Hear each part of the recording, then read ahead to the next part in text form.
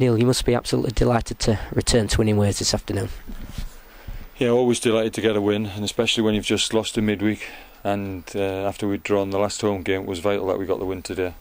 I must admit it's not the best we've played this season by any means, but the result is just as important as any of the others we had at home, and delighted to get the 3 points. So we edged it. A deserved victory this afternoon, you felt? I think the first half, after getting a goal in front, I thought we sat back and I felt Chester pushed us back, caused us problems. I think the game was far too open, and I wouldn't blame as a team defensively. I thought we were poor. We allowed them a lot of space, and certainly they looked a threat on the break, and we needed to change that at half time and make sure second half we were a lot tighter, and I think we did that. But there wasn't a lot of opportunities in the second half, and just delighted to get the winning goal. Yeah. You can't beat an opening goal in the first 4 minutes, can you? And great way to start the game this afternoon. Yeah, I mean, it's a perfect start, and you always know that the first goal's important, but we didn't push on after that. In fact, we sat back, and really Chester came into the game far too much, and we were on the back foot for a lot of that first half. So it wasn't great, but we've redeemed ourselves and got the win, and I'm delighted to get 3 points. How important was it for Lee Gregory to get back on the score sheet after his fantastic start to the season? I think it's important because he's playing at a higher level, and it's a great way he started the season to get the 4 goals. There's no way he's going to come back and be as sharp as he had been. I mean, that's, you'd have to say that. But the 2 games he's had since he's come back has helped him, and I thought today he looked better and he looked stronger, more of a threat, and he'll be delighted to get the goal. In that first half, do we owe a bit of gratitude to Matty Glennon for keeping us into the game? Yeah, I thought Matty Glennon made a couple of excellent saves which were vital, really good saves. I think he's, when you get into Matty's age, you can say he maybe come to the end of his career, but I must say I think Matty's improved from last year, and I think he's done really well this season.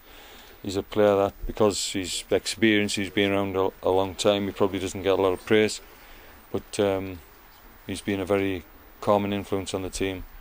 He's a good professional, and I can't speak more highly of him. Chester equalised from a corner, and it just had to be. Gareth said into it, we always talk about former players coming back and scoring against their old clubs. Yeah, I mean, I don't mind if he scored 2 as long as we scored 3. I mean, it doesn't matter what it can happen. Obviously, with 2 of our former players, there's going to be a chance. But to give him credit, I thought he had a good first half. I thought he was obviously eager to do well, and he played well in the first half. I must give him credit. He did well in the first half, and he deserved his goal. Yeah, and Alex Titchener, you mentioned the 2 former players. Alex Titchener did well as well, and he did well for us towards the end of last season. Look, Alex Titchener, he's a great lad, great attitude, and we obviously don't want him to do well today, but he's the type of lad I hope he goes on as a good career, because he's a good lad to work with, and he'll be a good asset for Chester. You mentioned there weren't many chances in that second half, but when it came along, Mike Roberts took the opportunity with both hands, or with his head, you could argue. Yeah, he's threatened a goal in the games this season, but that was a fantastic header. Lovely. It's great to see a centre half coming up and head a goal like that. But I thought defensively he was excellent as well today. Second half he got stronger as the game went on, and he's developing, getting better. It's his first, he's stepped up a couple of leagues to get to this level, but he's put the first game behind him, and he's been a tower of strength for us, and he is a threat in the box. I'm going to say, obviously we conceded from a corner, but 2 goals from ourselves from corners, they could prove crucial this season. Well, that's what was disappointing, that we conceded off a corner, because I think it's probably the first goal we've conceded off a corner this season, and that was a bit of an Achilles heel in previous seasons, but I think in 9 of the 12 games we've scored off a set piece, and they're a massive part of the game. We've got to keep making sure we put the ball in the right areas.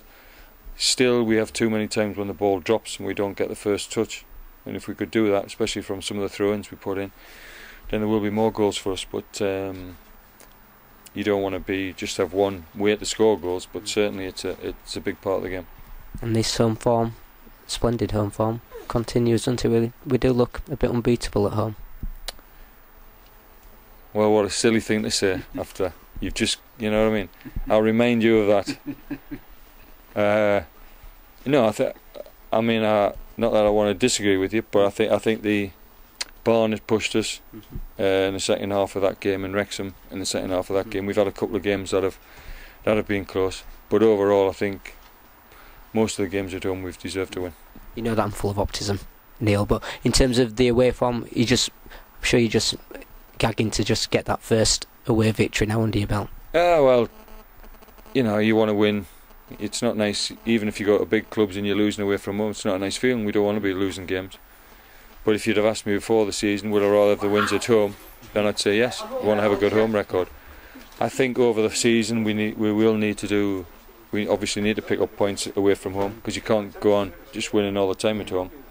But because of the home form, it's taking the pressure off results away. But they don't come any easier when you've got Luton away in your next game. So they are tough games away. But we just need to get maybe a little bit of luck, which we didn't get in the Forest Green game. And we can get a result. I'm going to say, is that the one fixture that probably stands out throughout the season, Luton Town away? Yeah, I think so. With the fact that they get 6,000 at home, it's a massive game. I mean, they get better crowds than a lot of league clubs, and teams tend to go there and you want to do well. But Luton on their own ground are difficult opponents. But the reason we've progressed up the leagues is to get to games where you're playing Luton away. That's why we're in the League 4. So I feel like you've got to go there and you've got to give it your best shot. I knew Kidderminster would be a decent team, but we didn't sit back.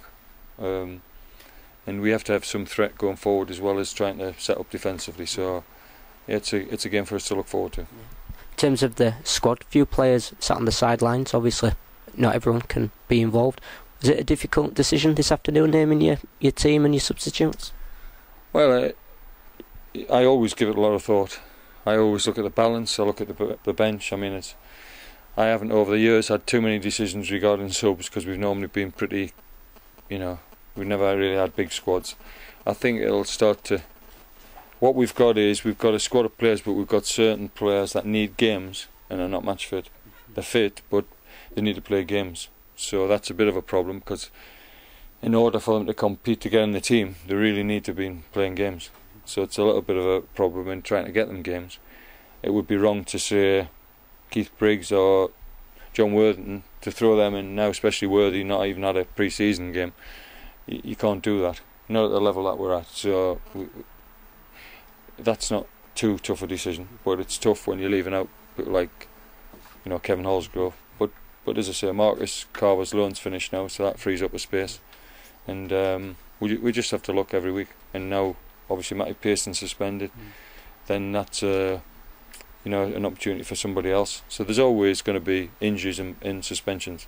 So you mentioned suspensions. Has the discipline been a bit of a disappointment for you at the start of this season? In terms of silly picking up a yellow card? I think it's very hard nowadays to, if you like to tackle, I think it's hard to not get booked. I do think there's a lot of the petty dissent, kicking the ball away, talking to the ref. You've got to cut them out, because they're important players for us and we can't afford to be losing them. And that might be the difference in some games, that you're losing players because of discipline. So that's up to me to sort out. And but I don't have any problems if it's for a challenge that you go and try and win and get booked. Then then I will defend the players like that. Yeah. You mentioned Marcus Carver and his loan finishing. Firstly, how much have you been impressed with him in his loan spell? And secondly, we've seen Dale Johnson here at the Shed this afternoon. Is he close to making his FC Halifax Town comeback? Well, firstly, Marcus Carver, he's helped us tremendously with his work rate and his attitude, and he came in at a time where he had some difficult games to contend with. I understand from his point of view he wanted to play all the games, but I thought it was important that Lee Gregory got back into the team, and because he's going to be here all season, so I think he understood that. But no, he's only done himself credit, comes out with it credit while he's been here, and it's given him a taste of playing at another club, and I know he's enjoyed it.